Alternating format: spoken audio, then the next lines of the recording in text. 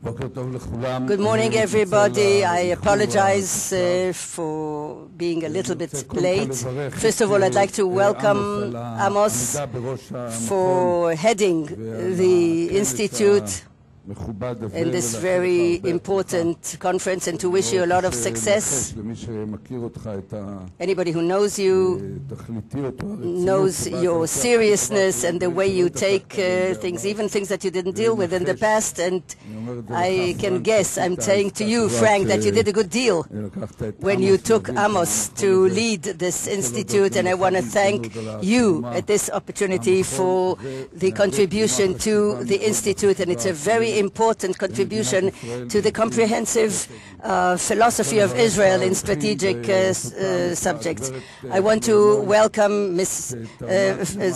Flournoy, who gave us an incredible contribution, not just to the strength of the United States in the world, but for the important connection between the United States and Israel, and to the security of the State of Israel. Mr. Negroponte, that has always represented to me the thoughtful as well as the strategic thought, the American. I'd like to congratulate Itamar. Israel, thank you to all the distinguished guests who came here this morning. The headline of this conference, the challenges of security and looking for opportunities in a tumultuous environment, actually catches the dilemmas that the Israeli leadership is facing in the middle of 2012. This is a very complicated reality, one of the most difficult challenges that we knew in the past, but also opportunities, and I'll try to touch upon them as well. We are now in a crossroad, not similar to things that we had in the past, and we're talking about challenges and where we need decisions that we cannot underestimate their importance. These things are going to face us in the next few months and years. The changes are multidimensional, and we have to respond both to the closer circles as well as the further ones, also in areas that we're all experiencing for years, like terrorism along the fences and the borders, as well as a challenge that we haven't coped with in the past directly and comprehensively, if we're talking about the nuclear of Iran and what's happening in the Middle East today. These challenges are very complex, and every single day underscores their seriousness and the direct way in which they have an impact on us and on the State of Israel. What's mutual to all of them is the urgent need to make decisions in an environment which is very vague. And this is the time for responsible and brave and sober leadership that can distinguish and find the right direction within this complex of all the events, and to lead rather than be dragged, even facing oppositions both inwardly and from the outside, and also to cope with challenges. And this is the time to decide between very difficult alternatives and not between good things and evil ones. After 64 years of struggle for our independence and sovereignty, we can say that the State of Israel is strong, very strong, and most strong in the entire environment. And still, some of our enemies do not accept the fact that we are here to stay in this area. And the IDF and the security forces are the real and guarantee for the security of Israel to face any kind of challenge. The Middle East, some of the regimes collapsed, others still hold on, and what looked in the beginning as an Arab Spring is now revealing itself more and more as an Islamic winter. It's green, not as environment green, but as the religious green, and the hostility of companies and societies towards Israel is helping them to consolidate a common denominator. Maybe we're talking later about event that eventually will turn out to be positive and promising. This is, of course, the wish of all of us. We would all want to live in an environment where we have values of the advanced world, of enlightenment, of freedom and democracy, something that will contribute not just to the welfare of the peoples around us, but also to the security of Israel and its welfare as well. But in the immediate and medium range, there are all sorts of revolutions and very difficult situations, and that compels us to be aware and awake, not to go into stalemate and to fall into traps that are scattered all over the area of various erroneous conceptions. As a Minister of Defense, I determine that anybody who thinks or says that the challenges and the threats, the way they derive from the picture today, that these threats have dwindled or reduced and that we should lessen the investment of Israel in security is mistaken, because this investment anyway is reduced as a share from the product and from the budget, because these statements, as if the threats at hand weaken the cohesion and the effectivity of the hostility towards Israel, these are statements that have nothing to do with reality. As opposed to uncertainty, it's a bit difficult to anticipate what's going to happen even in days. Syria and the elections in Egypt, for example, because in Egypt the results of the elections surprised not just the polls but also the candidates themselves, and it's still not clear what's going to happen in the second round. The peace agreement with Egypt is a strategic asset of the State of Israel. I am not sorry about one day out of the 35 years of the peace agreements with Egypt. Our position is clear. We hope and believe and demand that the peace agreement, together with the other agreements that Egypt is signed on, will be maintained verbatim and will be honored.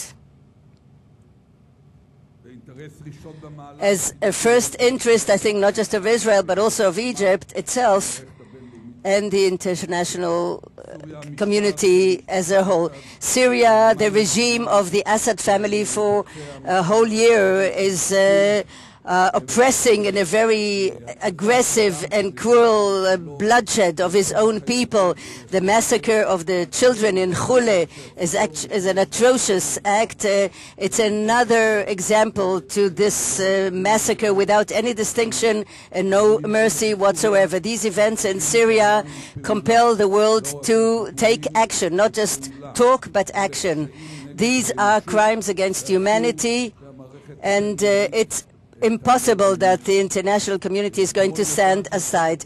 Yesterday we found out that the United States and Central European countries and Canada and Australia took action in order to take out their official representative from Syria, and I think this is a very important step in the right direction, very practical, but we shouldn't delude ourselves. I don't think that Assad lost an hour of sleep last night because of those people leaving Syria, and more concrete actions are required in order to bring about that that a reasonable solution will be imposed on the Assad family. And the international community has a difficulty to consolidate a capability to act. Even in a very clear and unequivocal case, it cannot be clearer than that. When you bury these children with these pictures to the eyes of the world, the difficulty to translate this recognition of hundreds of millions all over the world and leaderships, to translate it into action and to unification, must tell us something. Even on other subjects, it has to tell us something about the sobriety which is needed when you evaluate whether in fact it is self-evident like some people even here tend to believe or to think or to say that if only we'll have the right conditions where it will be self-evident and clear that the world has to act, it will act. It is not self-evident and it's not clear. And just as somebody said justifiably, one of the journalists, I think in Haaretz, this to the Israelis has to bring to a conclusion that can be evoked regarding the evaluations, what and how the world is going to act, if in fact it will be beyond any reasonable doubt that we have to act, whether in fact it will be self-evident that the world, in such a case, of course, will act. Is it really so? These things are not in a vacuum, because Syria is a senior member in the radical axis. Iran and Hezbollah, they help on a daily basis in a practical way to things that are happening today in Syria, and they reflect the danger that we have out of this unholy alliance. But above all the things that we see, actually hovers, as I said before, the challenge of a nuclear Iran.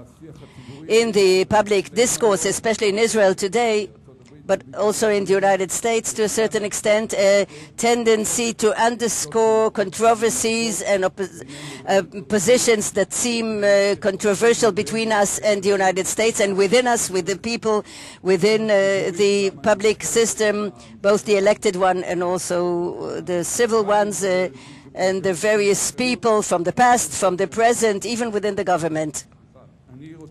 I want to underscore here today quite a few points of agreement. Today, as opposed to the past, there's a worldwide agreement, and to a certain extent we are contributing to this agreement and its clarity regarding the real intentions of Iran. The Saba, the IAEA, they make it clear that Iran is striving to reach a nuclear capability.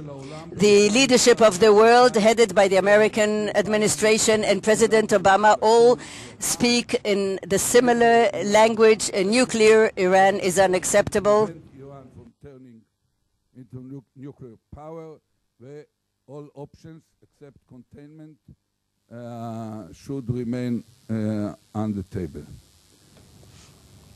A nuclear Iran threatens the world order, and that is also clear. Everybody understands, nobody disputes the fact that Israel, the Iranian challenges something more close and to our own being, and if a potential is going to develop in the future for an existential threat, then for Israel, as opposed to other countries or superpowers in the world, Israel doesn't have an option, and I repeat, does not have an option to ignore this challenge. The place we stand in the Iranian threat is much more significant, and in my opinion, it's also understood by everybody. We are convinced that the Iranians are trying to lead the entire world astray and consistently to continue to strive to breach the directives of the IAEA and the world. And what they want is to buy time until they base themselves completely in this environment so that they will be able, if and when they'll make a decision, to advance and make that additional step towards creating weaponry or nuclear installations, or maybe a situation whereby they have a capability within a very short time to become, if they wish to do so, to nuclear power without anybody being able to intervene.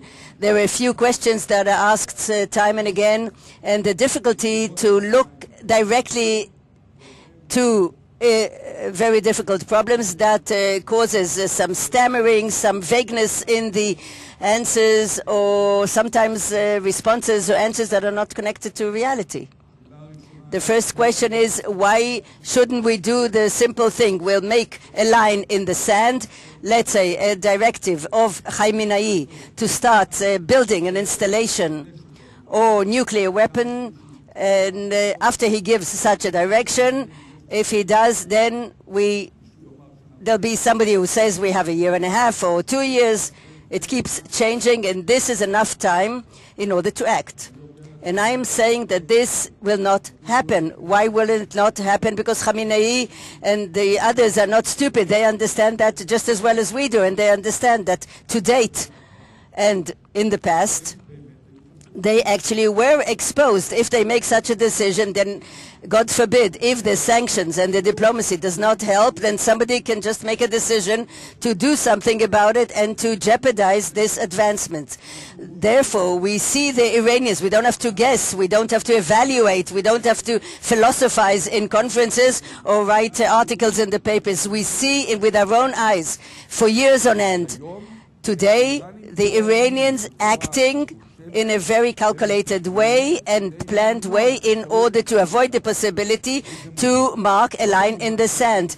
Not that they're going to evade the fact that we will know when they decide to go towards the nuclear weaponry, but of course they try to create a situation whereby at least Israel and in a surgery act the United States as well will not be able to perform what I just described, namely the centrifuges and the multiple sites and the circumventing all the bottlenecks and all the machinery, and this is side by side the accumulation which is growing of enriched material on a low level. Today they already have 5+ tons of enriched material in a low, and more than 120 kilograms of 20%. These are already quantities that the first one is enough for 4 or 5 such installations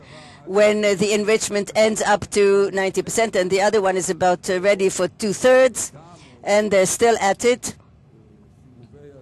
And the centrifuges have got many, many cycles to go.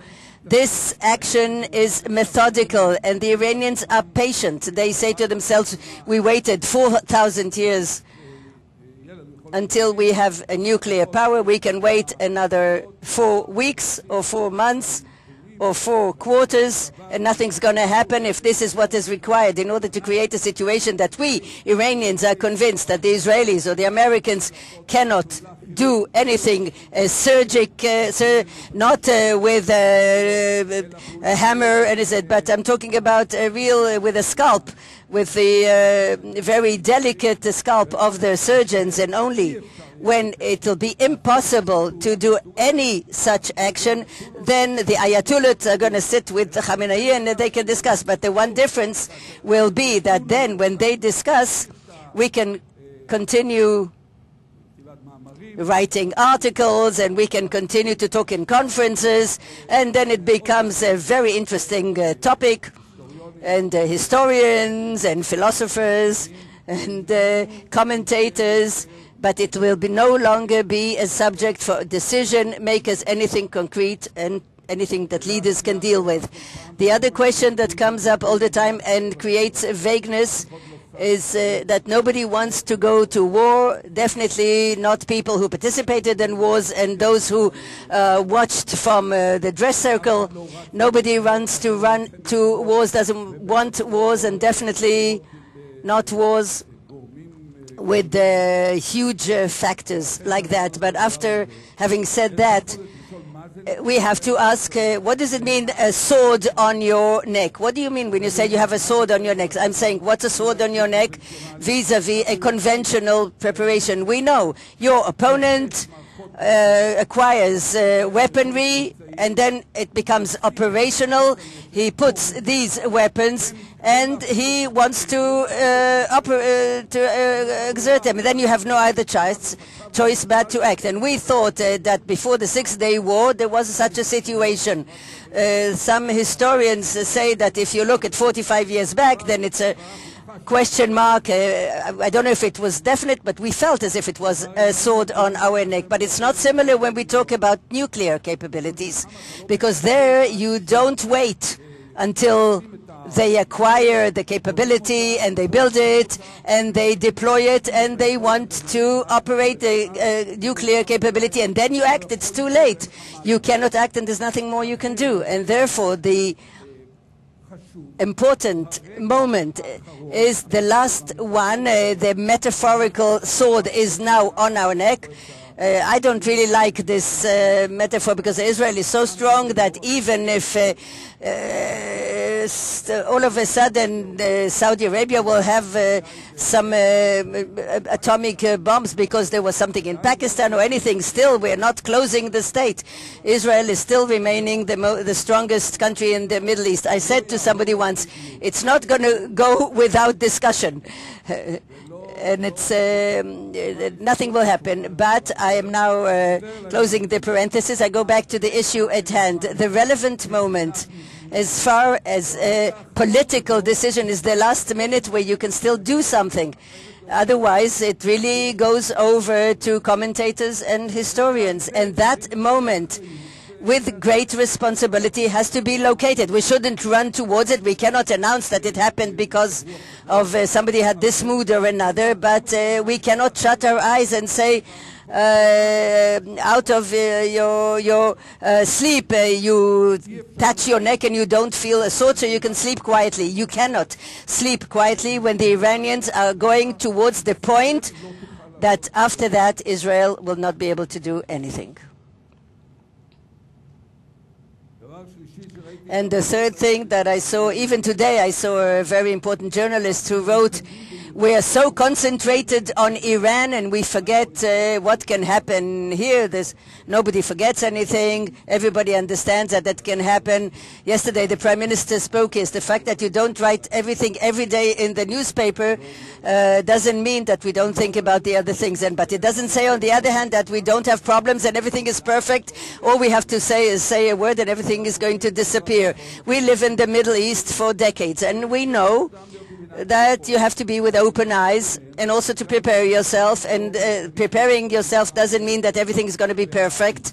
And the fact that you're not ready in a perfect way to anything that you can even think of is not supposed to paralyze the leaderships from making decisions that have to do with the responsibility for the future and security of the State of Israel. And then I hear this strange complaint that as if we don't deal with it, we're not discussing it. What do you mean we don't discuss it? I sit 30 years with some breaks directly with the government of Israel since the late Begin.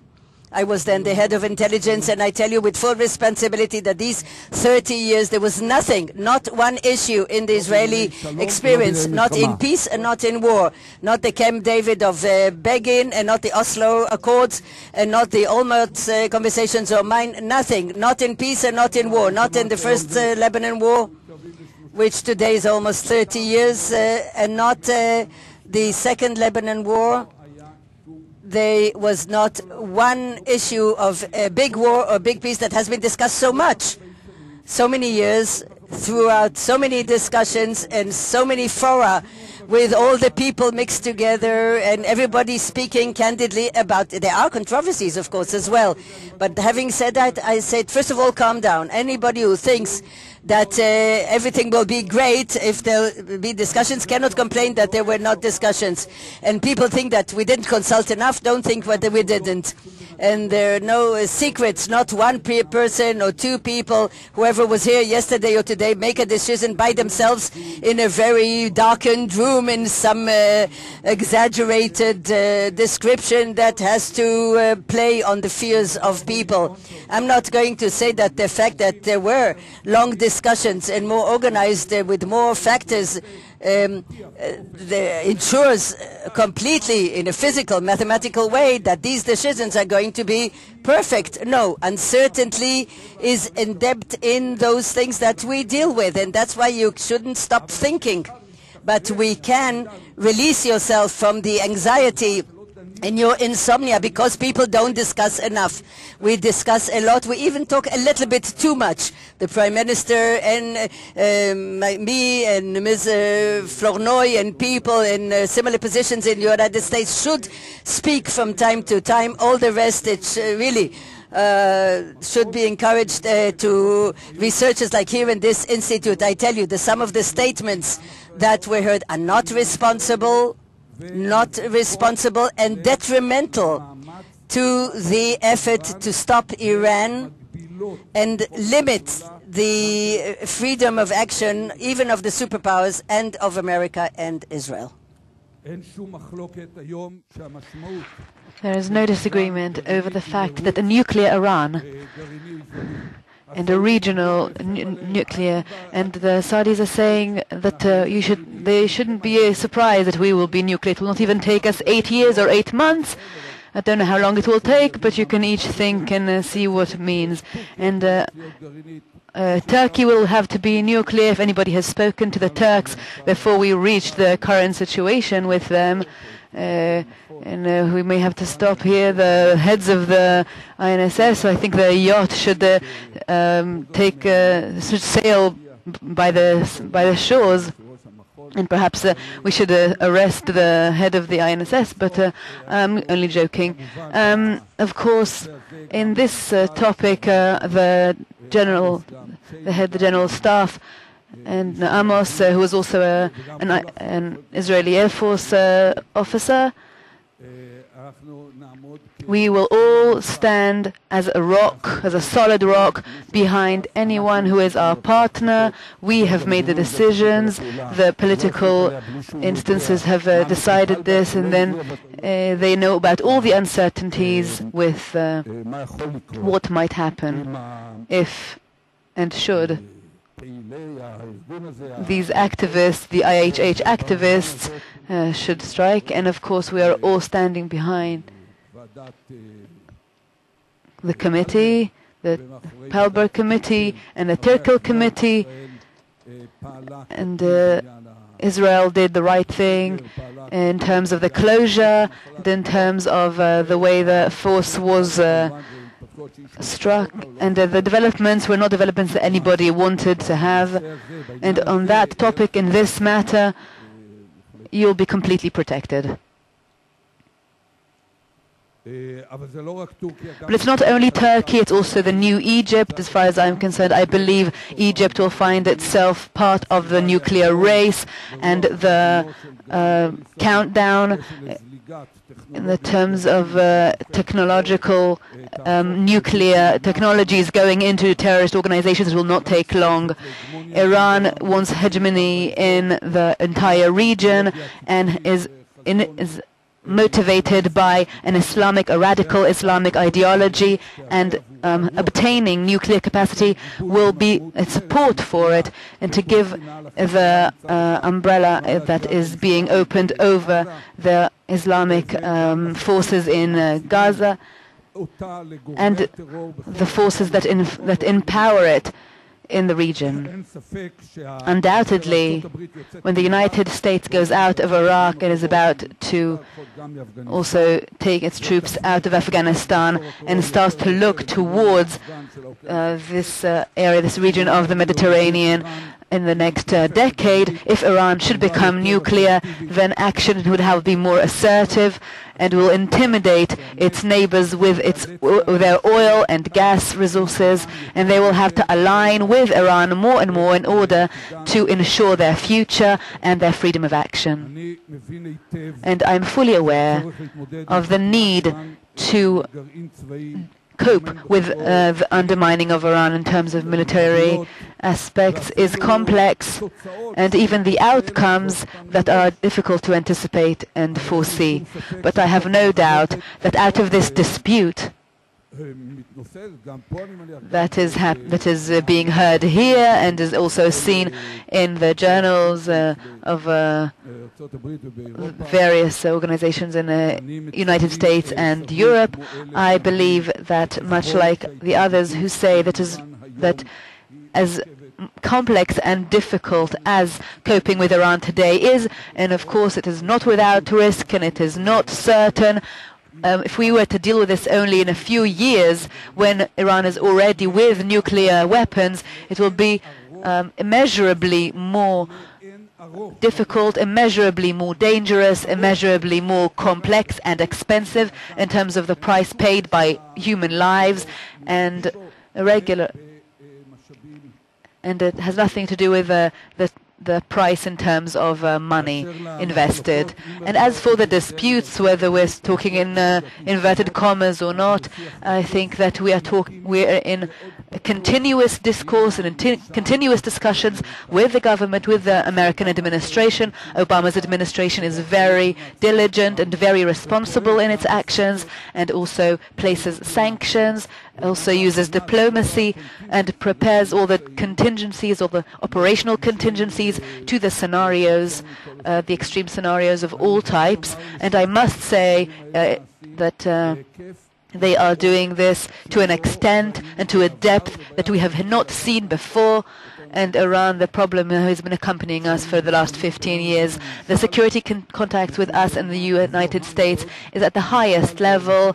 The administration headed by the President Obama, as well as the Congress, and as well as personnel in the Pentagon, such as Ms. Flournoy. We cannot even overrate her contribution to the consistency and the stability of this attempt. And they are, of course, empowering us and strengthening us to a very large extent and very deeply to the security and the long-term and the immediate range. Of course, we have differences in approach, and whether we think our clocks are ticking faster or slower. We think ours is ticking faster, and some of our decisions and conclusions are different. The differences are there, and they're clear, but despite these differences and the different ideas of what should be done, they also understand that the Israeli government, at the end of the day, and the Israeli government alone, is responsible for making the decisions and is liable and responsible for making the decisions in the issues that are crucial to its security. And I will have to be cautious and say that to the security of the Jewish people, that after so many generations is mostly on this piece of land. After so many generations, the Jewish people is finally here in most part, and I think that we should integrate both politically and security the decision making, and we should maintain these special relationships with the United States, which is our most important ally. Our goal is mutual. This is stopping Iran from becoming a nuclear country, because it's everybody's preference, whether by diplomacy, whether by sanctions, and whether by miracles from above. No option should be off the table. The Iron Dome is being strengthened, and the fact that the United States is behind us on this matter is another example of our relationship. These batteries not only defend our citizens, but they also contribute to the deterrence, and they also allow us to be more flexible and make decisions more flexibly in terms of the military echelon and the political one. We have a system that is multi-layered, and it will continue on to the other projects, such as the Arrow missile project. It will also save us some war.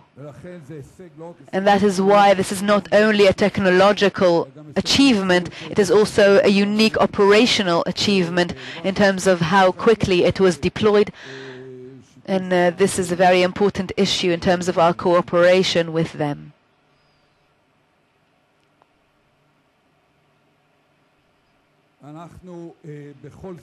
We are, after all, in a diplomatic stage on the Iranian issue, and I'd like to say a few things. We are not deluded by the talks. Like North Korea and Pakistan in the past, Iran will continue to advance towards military nuclear capabilities until it has threshold demands that are determined, such as stopping the enrichment and taking all of the material out of Iran, whether it's 20% enriched, whether it's 3% enriched, by decommission of the facility, the underground facility in Qom, and getting an answer to all those questions, all those difficult questions raised about the components and of what has happened in Iran over the past few years, and also in the last year, 12 months, that are giving rise to questions in very difficult areas. And until these questions are given the answer in a satisfactory manner, and the answers to the IAEA are given, we will not really understand what Iran is truly doing. And these demands are crucial. Any demands that are lower will not achieve, in our opinion and to our assessment, the goal of stopping the nuclear program. And Israel and its leaders, and I include myself, will be the first and probably the happiest if this does not come true, but we believe it will not happen just by itself, and we have to have our eyes open. With the historical earthquake that has happened, and the terrorism, and potential terrorism, the potential threat, existential threat that a nuclear Iran poses, it is our responsibility as the security system, the defense system, to have the answers even to developments that are not implausible.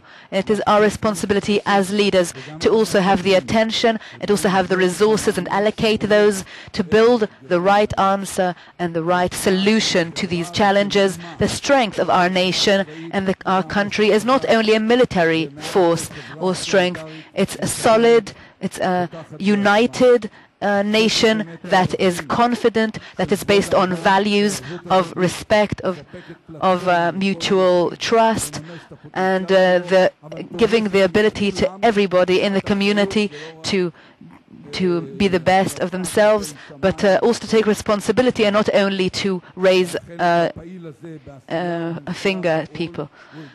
And this challenge is a very difficult challenge we have been dealing with for many years, and we are now ready to cope with it. Our society is the perfect society that David Ben-Gurion once dreamt of, and we want to, and this vision will complete our strength in the military sense. We now have an urgent need to find an alternative for the Tal law in terms of who is enrolled in the army. And the defense system has proposed a law. I'm not going to go into the legal details, but we will say that the IDF will choose and decide how many of the 18-year-olds per year will serve in the army, in the military, according to the IDF's needs and considerations, and all the others, whether they're male or female, will go to national service or civil service in the community for a limited period of time, and let's say for about a year, and will later be incorporated into the labor market. Those who are serving in their first year, whether it's all of them, maybe it's a third or two-thirds, maybe it's a half and half, they will continue to be in the IDF while the others are already working, and therefore there is no choice. It's not manipulations or anything. It's clear to everybody that differentially and gradually, according to the different positions in the army and where they are serving and how many years and the capacities, but gradually and differentially we'll reach a situation whereby those who continue to serve in the military for a second and third year will be rewarded will receive a reward or a salary that is comparable to the minimal salary. And that is because the IDF has decided that they continue, and therefore they will be able to start their civil lives later with the means to do so, to go into the higher education and so forth, in order to avoid the problems that we're having with the yeshiva attenders. Then we were going to have the defined number of people who will be going into the yeshiva. Just like the Jewish world, it has athletes and has musicians. I don't want to compare between the two, but we definitely have some people who are scholars, who are really experts in Torah, and they should be able to study, but this should be done in a maximum way, with the most attention. We shouldn't lose eye contact with our target, and with the right measure of deliberation and insistence when required.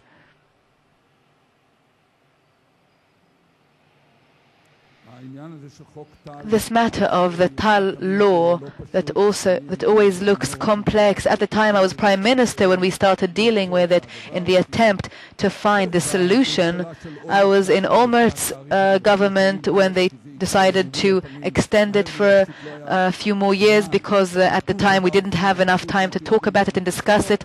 It had to be lengthened and extended, and now this is the right time to do it. We have a 94 MK coalition, and we now have the time and the ability to pass this law, and it also gives us, because we have such a broad coalition, we have the ability to force some people into our position and give us the tranquility to reach the decision, and to do it through the discourse and with the discourse of with the other groups. Another thing that has to be changed is the governing, the method of governance. These are all the maneuvers that need to have a broad coalition.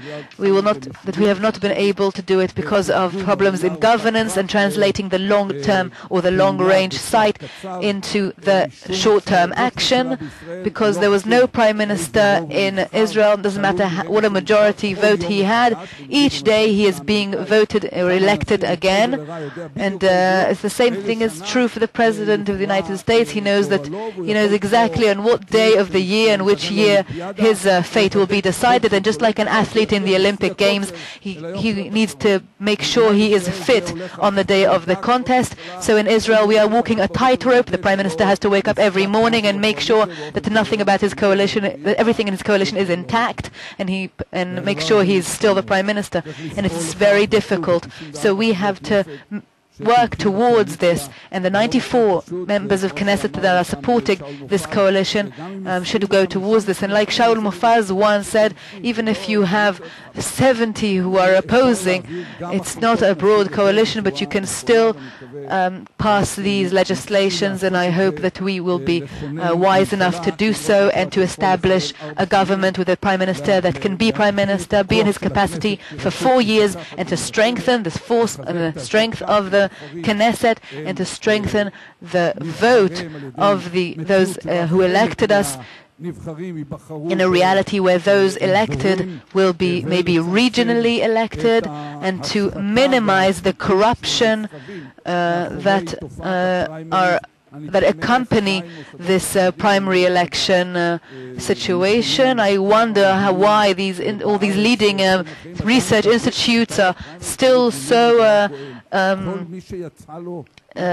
supportive of the primary election system. Everybody who is part of it knows how corruptive it is and how wrong it is, and that's why the system should be abolished. I will have to say that there are some countries where the primary elections takes place on the same day of the general elections. You get 2 notes or 2 ballots, and together with the same ballot, he also marks the people he wants to see in parliament. And on both days, you basically don't have primary elections beforehand. It all happens on the same day, and this happens in various countries. And of course, they don't have the Jewish head there that has all the smart ideas. But I think that the right thought would be that if we go from the experience, we'll get to the practice that is much more stable and much more reliable than what we have today. And this is also the right time.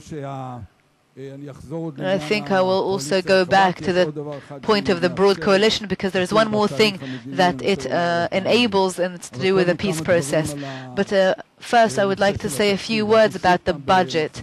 Again, we're in this cycle, this repeated cycle In our age of the front rows, it comes faster than the next cycle.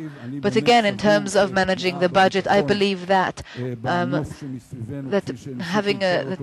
going against the budget in terms of the security and defense, these basic assumptions of the people who principally supported all sorts of budget cuts, there was some assumption there that the basis of the security budget is led by the principles of the committee, which is realistically maintaining the budget and growing it as a fraction of the growth in the general budget. So that if the state's general budget grows by 2% because the population has grown by 1.5% and there's also growth in the economy, then maybe the security budget will only grow by 1%.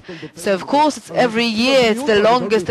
Of course every year we have the biggest defense budget, but it's also the biggest budget for health and biggest budget for education. Every year everything grows, and we shouldn't brainwash people into thinking. The question is, what is the percentage of the security budget out of the general budget? Is the budget growing or is the budget diminishing? And the answer is that ever since I was the head of the planning division in the army, it has been diminishing by 40% or 25% each time. So despite the challenges that we have outside the circle of our control, the security budget keeps being a smaller and smaller percentage of the general budget, and the growing factor is not the size of the budget, it's the decisions made by the government. And in Israel, the share of the budget from the product is significantly smaller than that of the OECD. And not only is our GDP realistically smaller than the OECD's, then we have decided, because of what is happening with us, that we should be distinguishing between the various components, perhaps not the getting to the school, but the quality of the education, perhaps not the getting to the hospital, but the quality of the health, and many other aspects, because the state has decided that it has to have the highest services, even though there's only 41% budget for it, while in the OECD there is 43%, and I'm talking about 18 billion shekel. That's the difference between 41 and 43%, and it's not like there's nowhere to cut, there's nowhere to do the budget cuts, and there's always somewhere to make the cuts, and I see people here in the audience that are doing exactly that on their everyday basis. But I'd like to say there are a lot of other things to do as well. There are people who are exempt from taxes in Israel, not only for large companies that we have heard about yesterday or the day before that we have to talk about directly, but also for the smaller companies. There are exemptions. There are high-tech companies in Israel, in Herzliya, and not in the suburbs, that have started buying the land, and they are taking their workers to all sorts of places in Thailand for their vacations, and they are still paying lower taxes than the cashier at the supermarket. And that's all historical arrangements, because there are exemptions in the economy that are 39 billion shekels in extent. So if we only had these people paying taxes instead of being exemptions, we would have some more millions for other places. And people think that would be bad. People think that they know where they can cut, but that nobody wants to give up on these exemptions. Why? Did it come up from the sky? Did it come down from God? Is it divine? So we have 150 or 180 billion shekels a year. If you can only imagine that half of this sum would be taxed with half the taxes that most of us are paying, then we would have 25 billion shekels more in the budget. And the battle against these exemptions is not impossible. Everybody knows where this is coming from. So there's a lot we can do, and I don't think this is true. I think that we shouldn't go back to the situation that we almost met with in 2006 and do the same thing again. And I don't want to go back and remind us that the security budget is a very important lever to leverage the manufacturing. There are families in Israel who are supported by this. It generates 7 to 8 billion shekels a year. And the defense system is buying in the periphery in large sums every year, and you can't spend these shekels in North Korea. You can only spend the shekels here in Israel, and that's why there's here. And that's because we do have a recess in the world. We have people in the government who are still talking, quoting Hayek and others, and Milton Friedman, and all those things were true for the last 20 years. But they are now disintegrating, they are now melting in front of our eyes because the macroeconomic reality is changing, and unlike the last 20 years where the government was the problem and the private market was the solution, now it is the other way around, and governments are crucial. And even in the United States, there are surveys and researches on the Great Recess, and we still remember their conclusions. But even European governments now understand that this trap is very dangerous, and the government should have a stabilizing capacity.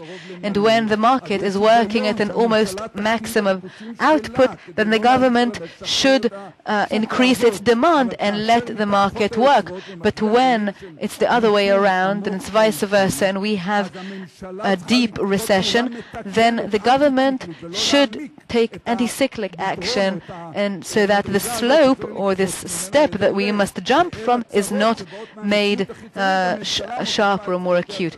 So then the government adds its own problems. Just like in home economics, you can't do anything that is not part of what you earn. It doesn't happen each year separately. If somebody has cancer in the family this year, you can't wait for 3 years. And if a child wants to get married, then you have to do it this year, and it's not something you can wait with. And perhaps we should have a conference on what is the right macroeconomic approach.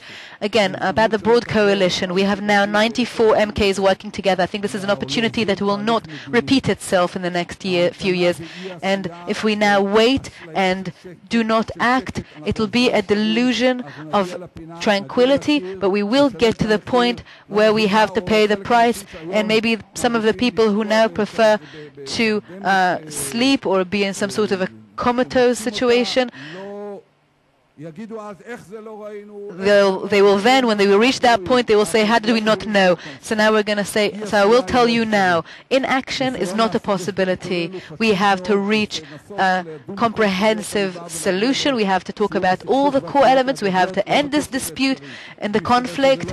But if it is impossible, then we have to think of an interim agreement, an interim arrangement, maybe even a unilateral action, because Israel cannot afford to stay in stagnation. And we cannot find ourselves in a situation, I don't want to repeat the lines or the outline, but they are, this is what we have a consensus pretty much about these, and it's a two-state situation. We should have marked borders in Israel between the states, and we should have a majority of Jewish population in Israel, and we can have a Palestinian state beside us that is a realization of their dreams, as long as the security issues are being well kept, so we don't have rockets launched in our streets or long-term missiles. And it will be a difficult decision to make, but the time is running out. And just to sum up, I would like to say that the Middle East is changing, and we now have to be even more cautious, even more aware. We have to be able to look each other in the eye and ask ourselves what needs to be done. What needs to be done? Not how each of us is referring to the most original ideas and arguments, but what needs to be done, what should be done right and what should be done in a way that is really, you think before you leap. And that is our responsibility as the defense system. It is our responsibility as the government. It has a huge responsibility, and that is why it is also very unique. And with this readiness and willingness to think and decide and take action, that is what we will be tested by. Thank you.